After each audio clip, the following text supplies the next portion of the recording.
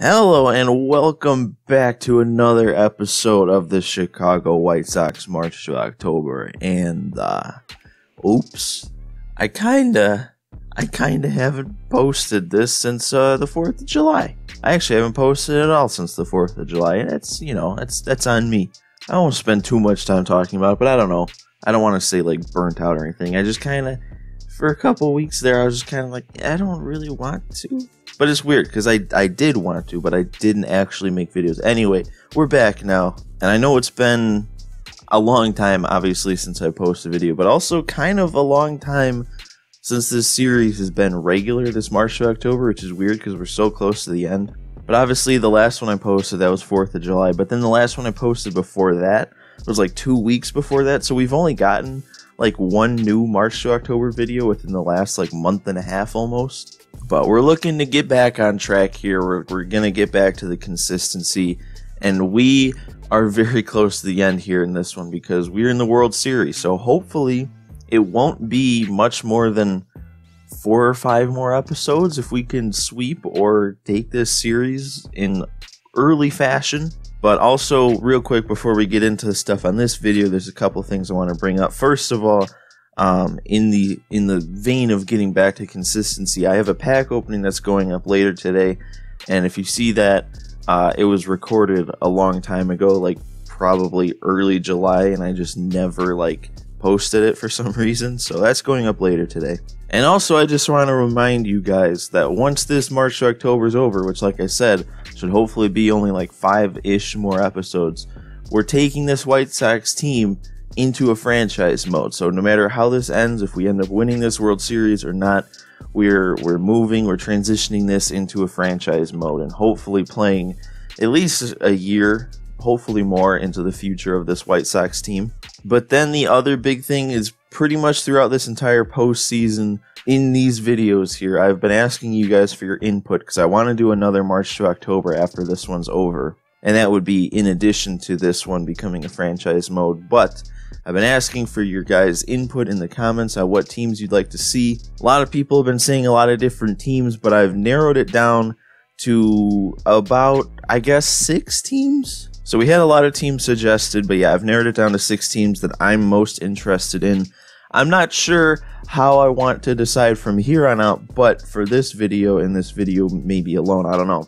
Let me know which of these 6 teams you want to see the most. So those teams are, we've got the Brewers. That one really wasn't suggested much, but it's obviously a team I'm interested in because they're like neck and neck with the White Sox in terms of my favorite team. And I did their March to October last year, which is part of the reason why I might not want to do it this year, but also because of how much the Brewers have changed. That's why I am interested in doing it again.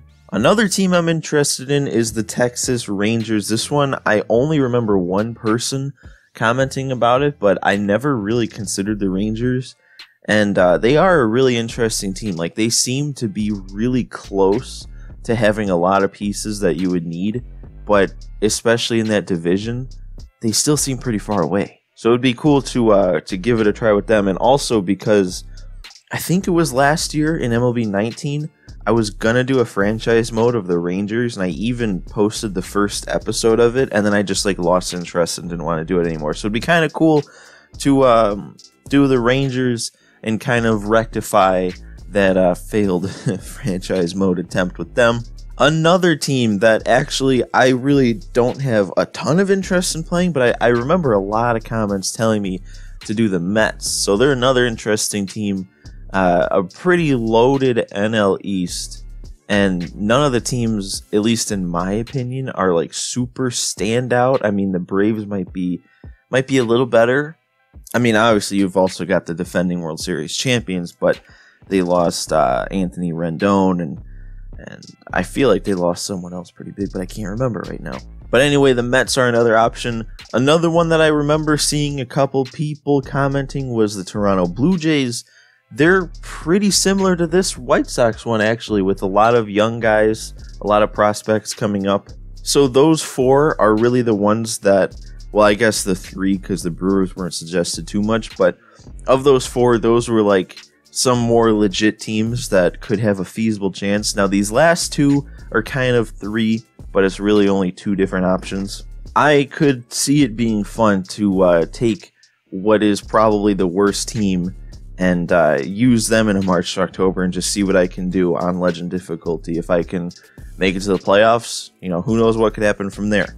So I wanted to get an option from each league, the National League and the American League, because the other 4 options, there was 2 of each, so I wanted to kind of keep it even.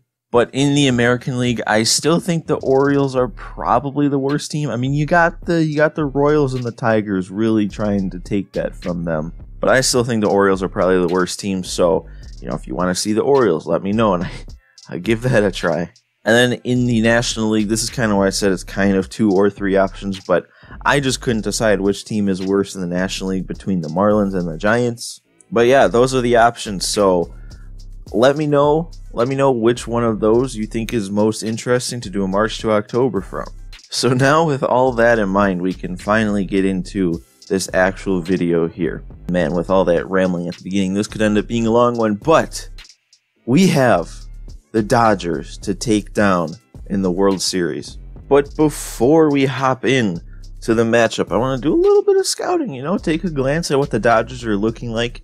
So I'm pretty sure, and I'll check again right here, but in terms of record, the Dodgers are going to be the worst team that we're playing against in this entire postseason run. We faced the Astros first, who had 96 wins. Then we took down the Yankees, who had the most wins in the entire league at 103. We were at 101. I think the Dodgers, yeah, they're at 94, so still a good record, don't get me wrong. But if you look at it that way, they could be the worst team we're facing up against. And honestly, if you think about it, in that division, they could probably get a few more wins, but, you know, they're still ranked second in terms of all that stuff in the top right. First in speed, first in defense, first in pitching. I thought the Yankees were first in pitching. So now let's see why they're actually ranked that high and everything. Let's take a look at their lineup. It's probably pretty similar to what we recognize. They got Justin Turner. He's cold, though, right now. They're using Chris Taylor in center field. They got Mookie playing second. That's interesting. They got Bellinger in right. Peterson in left, Corey Seager, Muncy, AJ Pollock. I guess he will be DHing when we play at home. Most of these hitters don't seem to be having a crazy good postseason besides Cody Bellinger here with his 5 home runs and 15 RBI with a 366 average. There's a couple other guys with a higher average like Betts at 362. And then we got AJ Pollock at 391. I don't want to dive too deep into their stats, but, you know, that's just surface level. We're also going to have to be aware of their pitching, though. It said they were ranked number 1, and it probably makes sense, especially with these top 2 guys in the rotation, Walker Buehler and Clayton Kershaw. Buehler's a 93 now, and yeah, he's going to be probably a little tough to hit on Legend difficulty here. We also got Kershaw, who's still an absolute tank. He's 93 also, but he's happy right now, so he's going up to a 95. The back 3 in the rotation, not as good, but definitely not bad either. Honestly, they're probably as good as our best pitchers. Their bullpen's pretty solid too, especially, well, I don't know. I don't want to say that they're really good, but a lot of solid guys. I mean, Jansen's probably still going to be tough to hit. Other than that, nobody too crazy, but, you know, it's a bullpen. So now that I've already spent about 15 minutes of my time, I don't know how much that'll translate to of the actual video, but this is going to be a longer one. But now that we've spent all this time going over things before actually playing, it's time to play. We're hopping in to World Series Game 1 in the top of the 5th with already a 1-0 lead. So let's see how this pans out. Let's check in with our field reporter Heidi Watney, who spoke earlier with some players from both sides about what it means for them to be playing in the World Series. Heidi? Matt, playing in the World Series is every player's dream, and just about everyone I talked to echoed that sentiment. One guy told me, "I almost can't believe I'm here. I've worked my whole life to get to this moment, but I wasn't sure it would actually happen." Well, it is happening, but a formidable opponent stands in their way, not to mention the nerves and pressure that comes with playing on the sport's biggest stage. All right, so here we go. I'm pretty surprised to see Giolito on the mound because he pitched in Game 5 of the ALCS, and I guess we must have had enough time in between the end of that series and the beginning of this one because he's taking the mound. He's actually throwing a no-hitter. He's actually throwing... Is he throwing a perfect game? He might have a walk. I have to check. Yeah, no, Giolito's got a perfect game going through 4. It's only 4, so it's not like, it's not like anything super crazy, but it's a start. So it's a start that we're probably going to blow on like the first pitch. Actually, no, we do have an error. I don't know how I didn't notice that. So it's not a perfect game. It's just a no-hitter. And it looks like our only run came from, I'm assuming, in the first inning. Tim Anderson hit a leadoff double, and then with 2 outs, Edwin hit an RBI double. And those are the only 2 hits of the game and the only run of the game to this point. Southsiders rejoice. The Chicago White Sox are back in the World Series. What a fantastic feeling for a franchise that had to endure some recent lean years. You said it, Matty. To go from 7 straight losing seasons to a World Series appearance, it's just unbelievable. D-Row, what a terrific job these White Sox have done all season long. This is just the second time in the last 60 years that this franchise has made it this far, and the last time they won it all and brought the trophy home. All right, well, there's a broken bat pop-up. I'm not sure how much I'm going to leave in of the announcers talking, but I might leave it all in because it was pretty cool. They're talking about how the White Sox, we've made the World Series, obviously, gone from 7 straight losing seasons to a World Series appearance. And, they couldn't have hit the nail more on the head with the White Sox recent struggles. As you probably know if you're a White Sox fan, it's been since 2008 since the White Sox have even appeared in the playoffs. And there goes the no-hitter. It only took 1 extra batter than I thought. Alright, well at least there's no more added pressure of trying to keep that going. Now we can just pitch our normal game. Man, and now I'm walking Muncie, so immediately we're getting into trouble. A double play would be gigantic, though. If we can turn that into... Dude, this discipline. I played in the ESL tournament yesterday, and I played against 3 really good people before I got eliminated. And this feels like pitching to them with just insane plate discipline. Oh my god. They're not swinging at anything out of the zone. Nothing. I'm making pitches in the dirt to try and get him swinging for strike 3, and and now it's a... Oh, wait, he actually swung. Okay, we got bailed out there. I'm about to walk the bases loaded after getting bailed out in the last at bat. Okay, we got a 3-2 count. 2 outs. We're going to try this circle change here, and Danny's there. We kind of got lucky that inning with that swing at an obvious ball 4, 2 at bats ago, and then absolutely hanging a circle change. We got to put on some runs because I'm not feeling confident in my pitching right now. And our discipline's kicking in too. Drawing a walk in the first at bat against Walker Buehler here. That could be pretty big. And next up, we got Luis Robert, and that reminds me, man. The White Sox have played 3 games so far this season. At the time I'm recording this, it's so exciting to watch them, even though they lost 2 games and the pitching is not looking good at all. But there are some flashes to be excited about, especially from this guy. And oh my god, what a... No, stay at second. I almost sent him, but yeah, it's Bellinger out there. Justin Turner, that was a very rough play from him. That went from probably being a double play to now we have 2 runners on and nobody out with Grandal up. We have to capitalize on that. Oh, that would have been ball 4, but it's still going to do the same thing anyway, so I guess it doesn't matter. Danny, that's not going to do anything. I know he's got a weaker arm out there in center. I guess I might have made it with that throw being offline, but bases loaded, only 1 out now. No reason to risk anything. Oh, what a pitch. Man, that really fooled me. And now we're going to have to get a base hit here in order to cash in. We do have Yoan Moncada up, who's been one of the better players in the postseason for us. Moncada, and it's leaving. Yoan Moncada. Oh, I thought this inning was over when he went down 0-2, but he manages to go with the fastball low and away, hit it to the opposite field for a 428-foot grand slam, and that is giving us a pretty comfortable lead now at 5-0. And Turner tried to turn on it, but Eloy's going to camp under it just before the warning track, so we're good. And the strikeout on the slider.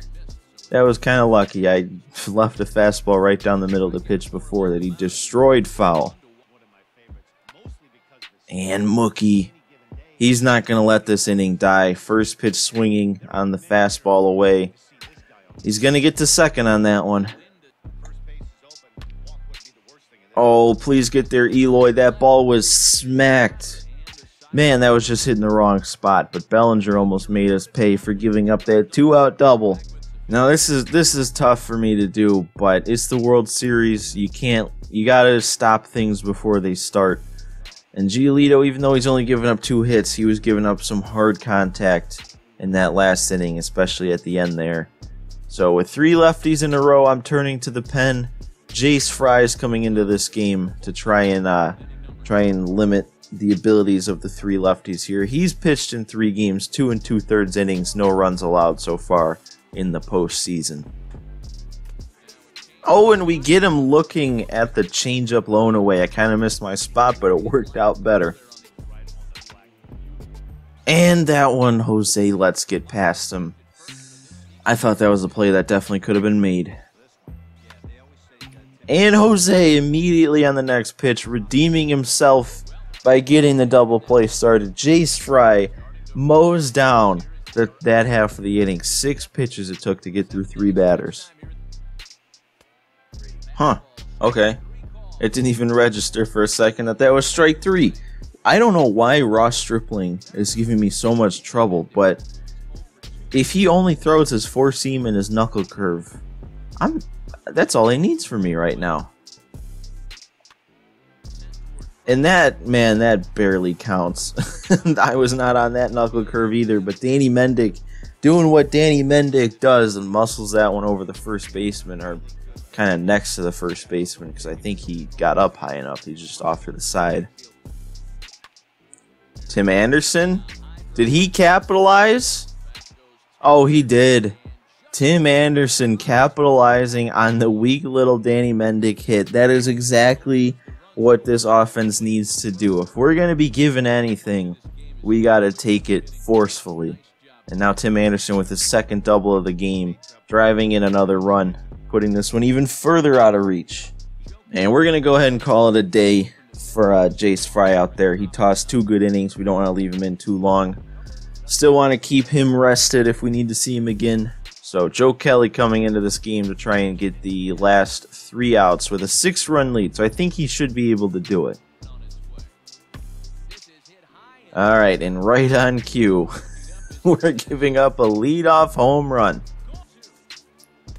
Alright, there we go. Bounce back pitch there. The changeup low. And there it is. Jock Peterson swinging at the 2-seam away. And we wrap up the first game of the World Series. Of course, they couldn't just let us keep the shutout. So that game pretty much ended up being decided by 1 swing, and that was the Yoan Moncada grand slam that was almost gifted to us on a silver platter after a walk and Justin Turner's error when he could have turned 2. But we take game 1. That's a big first step to get there. Going up 1-0 in a series obviously is a lot better than going down 0-1. So it looks like we're going to be going into the next game of the series tied at 0 in the top of the 6th. But that is going to be where I wrap up this episode. We're going to take it 1 game at a time. Make sure to remember to let me know in those comments which of those teams I mentioned at the beginning of this video you would like to see as my next March to October team. And also be sure to like this video if you enjoyed it, and subscribe to see the rest of this March to October series and the next one I do based on the teams you let me know you want to see. But with that being said, that's all I've got for you guys in this one. I hope you all enjoyed. I'm hoping to be back consistently now, but we'll see. But I'll see all you guys in the next one.